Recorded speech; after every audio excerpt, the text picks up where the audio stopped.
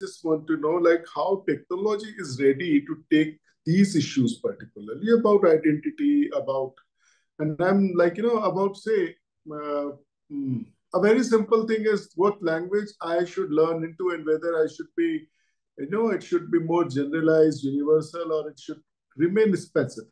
How do you on the tech side think of this problem?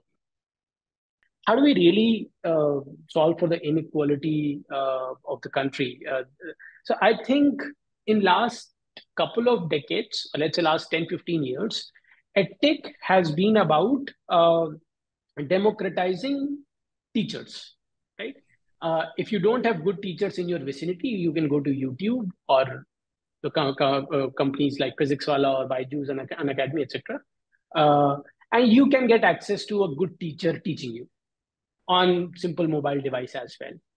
Now that's a great value add to me. If I don't want to go to Kota, if I'm preparing for JEE, I can pick my mobile phone and instead of watching TikTok or Instagram, I can watch a great physics teacher teaching me, right?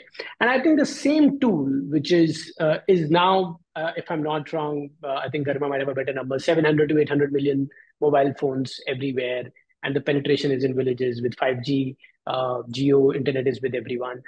I think that's a great equalizer.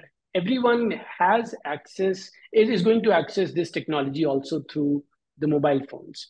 And if you talk about Bihar or Uttar Pradesh or whatever we talk about, at least for the student directly, we are not talking about the systematic change at the government level of schools and institutes, but a student is going to take a lot of value in personalized learning, where a great teacher is not just now teaching, is also understanding the fundamental gaps. If I'm in, let's say, 10th standard, there was a viral video a news reporter did, I think, a few years ago, where a Bihar topper was not able to answer some very, very fundamental questions.